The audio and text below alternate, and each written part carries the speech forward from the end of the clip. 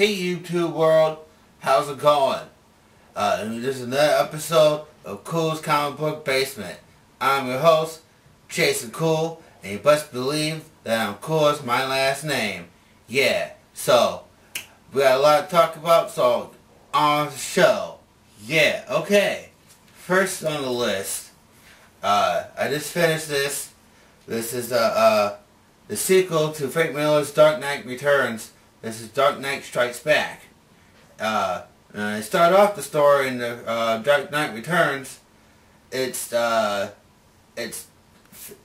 future, and there's new rules against superheroes, and there's mutants everywhere, and Batman's been retired for like 10 years, but it feels like he needs to come back, and he's an older, grumpier, more violent, darker Batman now.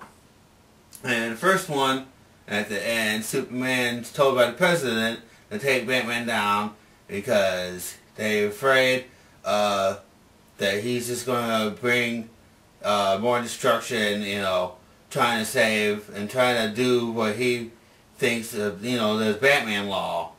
Him just keeping order to his world and his Gotham City, and they just think they need to put a stop to Batman.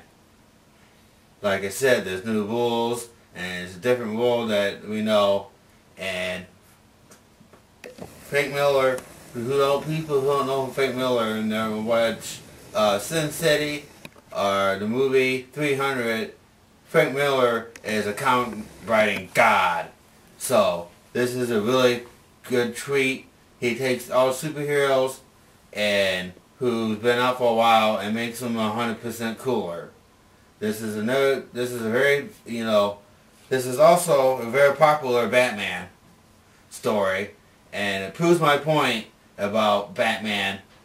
Once again, this one proves my point how Batman's the #1 superhero. I know Paul is right here right now. He's like, he's not super. There's nothing super about him.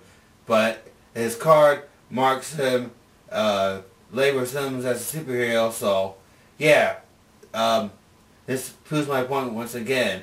Like in the first one, Dark Knight Returns, he takes on Superman with using strategy. Like in the first one, he just takes him down with a super suit and super strong shocker and takes him down that way. But he knows this time that's not going to work. So, in the beginning of this, you don't even see Batman in the beginning.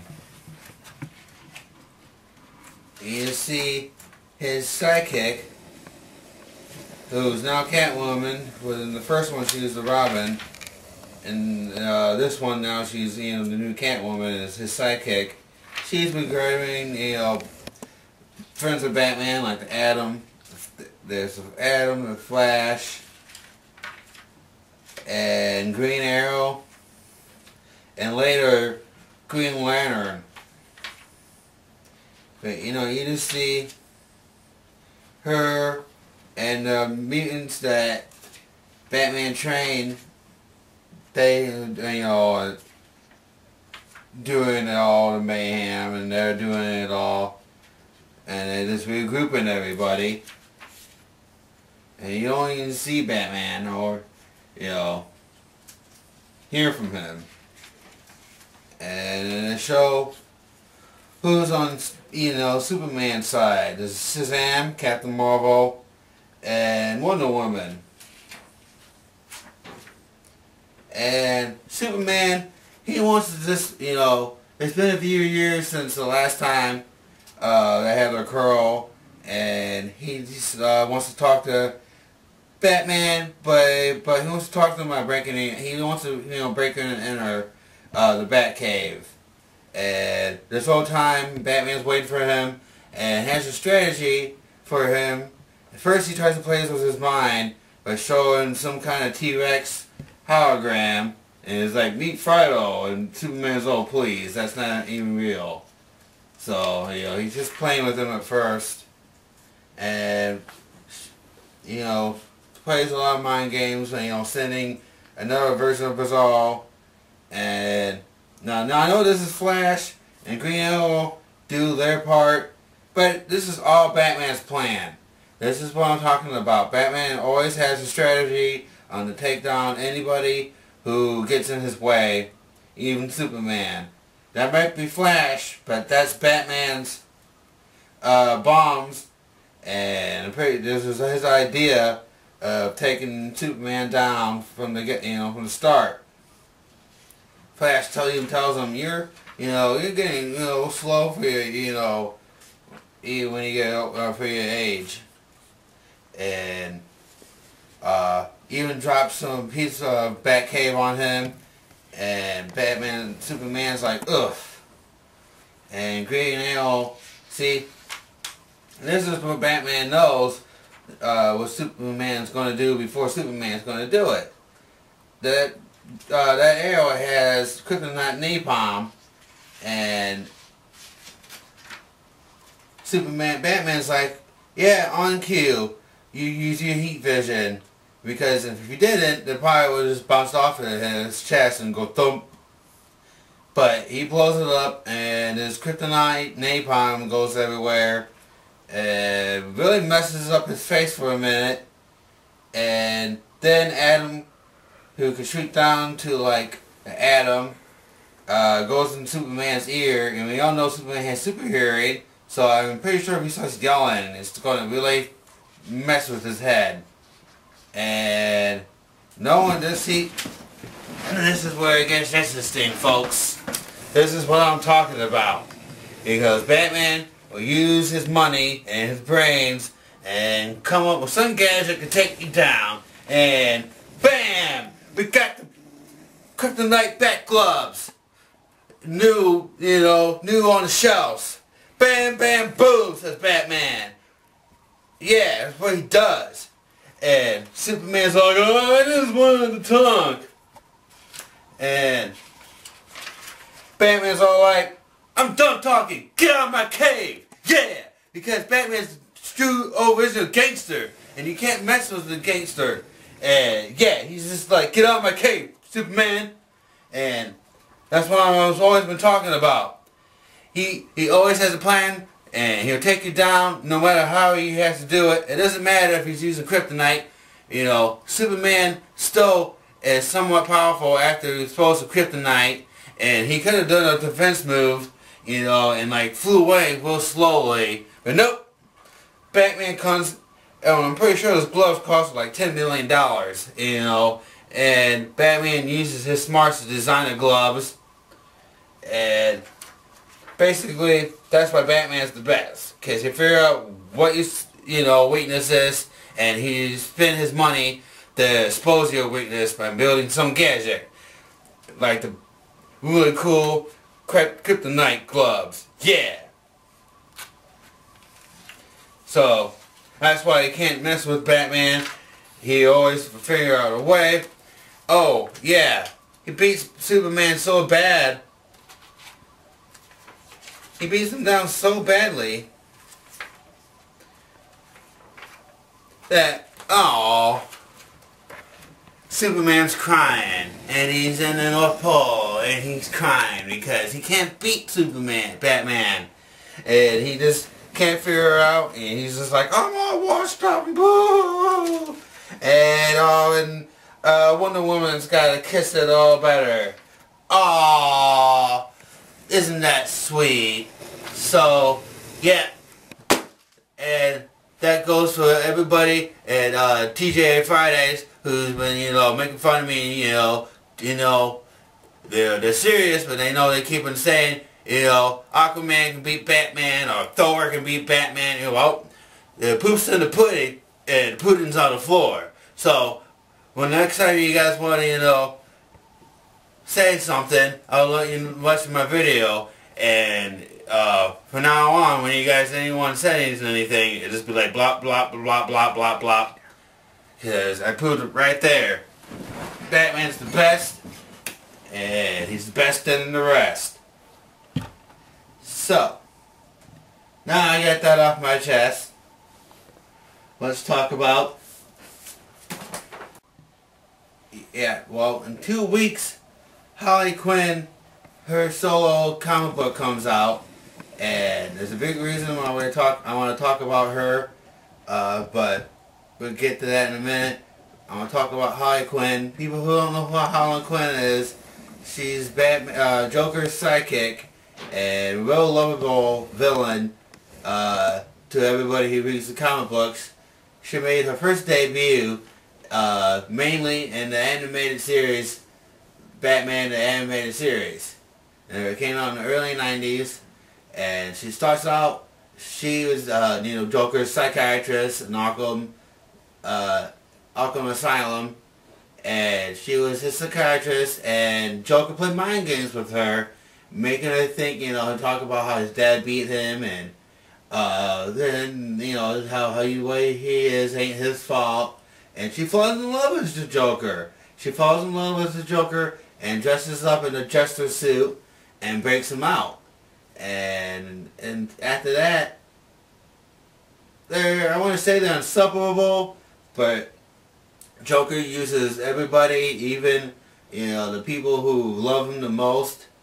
He'll, pawn them off in a second to get away from Batman, or whenever Harley Quinn does something wrong, he might slap her around, but she always comes back to her pudding, which she calls Joker pudding. And no matter what Joker does to her, she comes back to him. And this is her solo comic book that's going to come out in 2 weeks. I wanted to bring her up because I found out at a family get-together I had this recently. My second cousin Brittany, who's a teacher, dresses up as Harley Quinn just because her husband is playing a video game, and she didn't only look dress as her. She looked up her origin. She knew exactly who Harley Quinn was and where she began, and it made me feel good that she would go as far as looking up and really caring about the character she was dressing up as for Halloween. And she teaches 5th grade, I believe, and that gave me an idea to bring this up. I'm also doing this show to get people into comic books, so for all of you teachers out there who need kids to do book reports and stuff like that, it may be a really bit easier to get them to do a book report. People say comic books ain't literature, but I have all the proof right here that comic books is a literature. I mean, right here is a graphic novel of the Justice League, the new Justice League that Batman puts together. Oh yeah, there's another thing I wanted to talk about earlier. Just because no one tells Superman what to do in the Justice League doesn't mean, he's in charge. Batman's in charge of the Justice League. But, alright, back to this. This is like 200 pages long. And these books here are like 300 pages long. They might, have pictures telling the story, but there's a story in them. And this is long as any book, and this is long as any book you would pick up without any pictures. You got Punisher, you got Batman, you got a bunch of graphic novels, that used to be paperback, but then they took the whole story and put it all together to save you money. So, I know a teacher that does this at the fantasy shop. She has them, her kids do book reports on, graphic novels and comic books. And I think it could be a good idea, have the boys do Batman, and have the girls do the Wizard of Oz. But, you have them, do book reports on that, you might not have to, push so hard to get them to read. And it really would be a good idea for all teachers out there. So, keep that in mind next time when you get your kids to read some books. I think it would be a good idea. You can always use my suggestions and all there's other ones out there. Alright, so now we got her out the way. I guess we can, it's going to be a shorter show today. Now we're going to talk about the weekly. Alright. Today's weekly, we got, is a Detective Years Up Zero. This continues the story of Year Zero, where Batman first, not even just started, but so is Jim Gordon, Commissioner Gordon, his friend. And this story is about just Commissioner Gordon and him dealing with crooked cops, and just a big,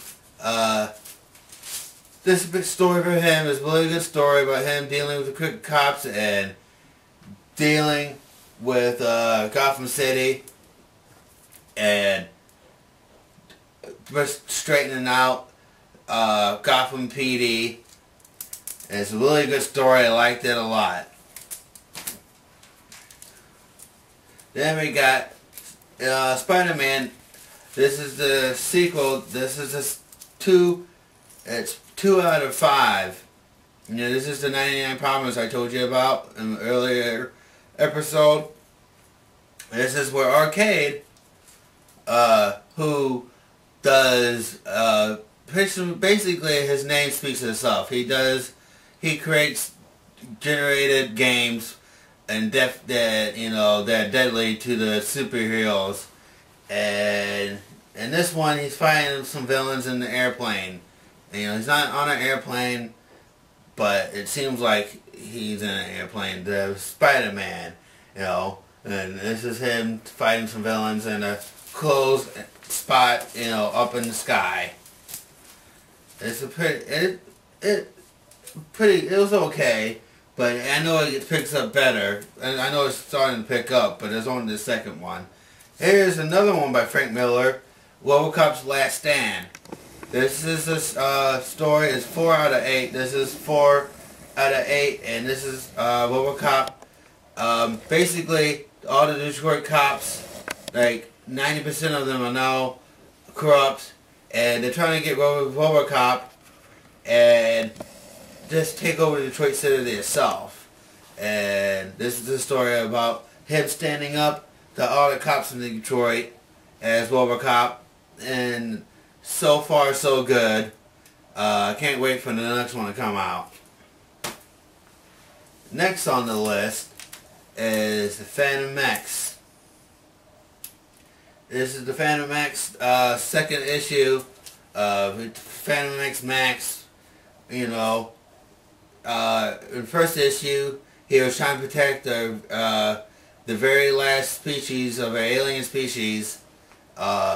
And this is just him going through space and coming in contact with other species and protecting them, and just flying through space is a good story. Next, now we talk about this is the Last Stand. This is, you know, I told you about Galactus eating the Ultimate Universe,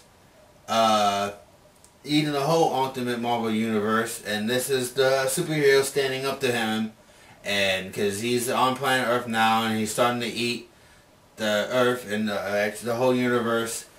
I mentioned it a little bit before, but the Ultimate Universe is another Marvel universe that's, you know, and all the superheroes' origins are real different, and it makes them, you know, they try to make them, you know, ultimate and cool, you know, and just try to suck, you know, more money out of you by telling more stories.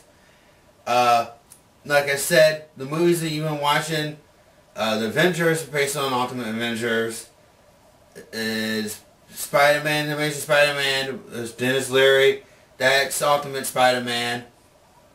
And all the movies are out right now, except for Wolverine. That's regular Wolverine. Is Ultimate.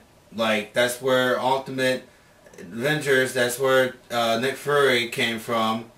And everyone who's reading comic books are used to the old grumpy old man who, you know, has an eye patch and has smokes a cigar. That's the version we're used to, but in the Ultimate series is the Samuel Jackson version of Nick Fury, in the movies. And then there's also Iron Patriot is in the Ultimate series. And in the Marvel series, the original Green Goblin, Norman Osborn, who comes back, because, we all think he died as the first movie shows the Green Goblin, but he has, he regenerates and comes back. And after the Secret Invasion, he tries to do superhero, and he puts on the same suit that Iron Patriot is wearing, but he put on the suit first. And then, in the Ultimate Universe, Iron Patriot puts on the same suit. And it's the same suit. It's the same powers. And it's pretty much the same person, same idea, but different person wearing the suit. But this is going to be the end of the Ultimate Universe. And this is all the big honchos who are left going to, try to stop Galactus, the planet-eating monster. Alright, then we got Armored Darkness versus Hack and Slash. Hack and Slash is just the same idea as Ash. She fights, zombies and ghouls and goblins, and then this is their team up. And this is the third of their team up. And so far so good. They're just battling demon warriors right now. And they're just going to keep on chopping and slashing ghouls and goblins. It's a good read. There's not much to it. It's just slashing goblins. And then, now see, I had to get this cover. It's $5 cover. It's the Deadpool. This is the Deadpool variant of Amazing X-Men. This is the return of our version of Nightcrawler. Nightcrawler, who died a couple years ago, I think he was killed by Sabretooth, and he's back. And this is showing this cover is the Deadpool variant. Deadpool so popular, like it makes appearance just in covers, and it's a funny right here. It's a whole bunch of little Deadpools say, "Welcome back, Nightcrawler," and I had to get it, even though Deadpool's not even in the comic book. He's not in it. He's just so awesome. They gotta put him in all these covers that he has nothing to do with. And X-Men is just about Nightcrawler and he's a pirate ship, and he meets up with his dad. This is show how he makes his comeback. It's okay story. It's worth the read. It's not, awesome good. It's worth the read. And I just had to get it. Mainly I had to get it because of the Deadpool cover. And alright. And then there's Forever Evil. Forever Evil, and this is Forever Evil fighting over territory. Lex Luthor is basically his team taking on the Unjustice League. The Unjustice is like, forget all you supervillains, we're the supervillains, we're the ones in charge. And Lex Luthor and the rest of the villains are like, nah. And so this is them fighting over who's gonna be the new king, since the superheroes are taking a break, as we know. And it's a good read. And that's this week's weekly. It was a short show today. I have more to talk about next week.